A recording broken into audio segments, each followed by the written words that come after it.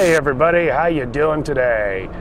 Well, we're approaching the end of October here in central Iowa. I think it's the 24th today, and had some rain and some cold temperatures, and we had the leaf dump the other day. The truck was just absolutely covered with it. Leaves are turning, looking pretty. Well, I got some news. Of course, the lawn mowing business is winding down. I've got one or two customers that I have to do one more time next week if the temperatures allow. Just kind of do the final cut there. About everybody else is done. I consider the year a success. I didn't make near the money and had the customer base that I wanted, but it takes a couple years to get that customer base up. So I'm going to do it again one more time at least next year, and we'll see how that rolls. I've been making a look back video. I'll post that here shortly on the lawn mowing business, but have some other news to report. A few weeks ago, I saw a job opportunity on the internet there. UPS Personal Vehicle Delivery Driver. And basically what this is to help during the holiday crunch here at the end of the year. Guys out driving around in their personal vehicles, delivering your Christmas packages. So I applied online, went over to the local hub in Ames. Not much of an interview process. It was just me and one other guy that had applied at that point in time, and they indicated they were looking for a lot of personal vehicle drivers. The interview process was basically, hi, how you doing? I need copies of your driver's license, your social security, your car registration, your proof of insurance, fill out these forms. All right, cool.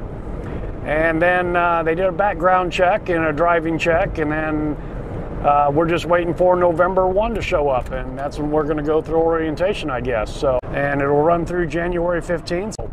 This is something that UPS has been doing for the last year or so, at least last year, I know, maybe the year before, 2017, but it's just to help the guys in the big brown truck not have to be out there for so darn long. But I'll be driving around in the old Expedition here that I've nicknamed Speedwagon. I've got all the seats laid down, lots of room. The human resources gal that I talked to indicated that because I live in a smaller town just outside of Ames, they've done this in the past apparently, they may stage a trailer in my town of Nevada, and then that will be my little mini hub. I'll go there, get the packages, and take them out for delivery. I'm sure that won't happen right away. I'll probably be in the Ames area, might be out in the country, who knows, but Expedition here with the winter driving, you know, I got four-wheel drive. I've had this for a little over a year now. I'm real comfortable with it. It does fantastic in adverse conditions.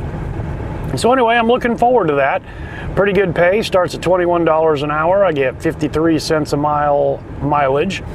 Like I said, that'll roll through January 15th, and then at that point in time, I will explore whether or not I want to get into some residential snow removal and see how that works out then. Just a couple more months, be April, late April, and it's snow lawn mowing time again.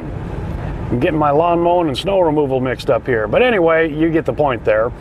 So if this all works out, and I think it will, you know, I'm a driver. I kind of like driving around, and I can make some videos for you guys and show you my experiences here with UPS drivers, and then roll right back into the lawn mowing. And if this works out, then I'll do it again next fall. So I'm really looking forward to seeing how this will work. Like I said, I don't mind driving. The conditions don't bother me one bit at all.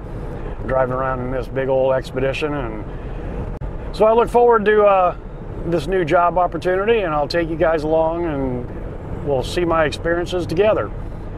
Alrighty, well, talk to you guys later. We'll see you next time.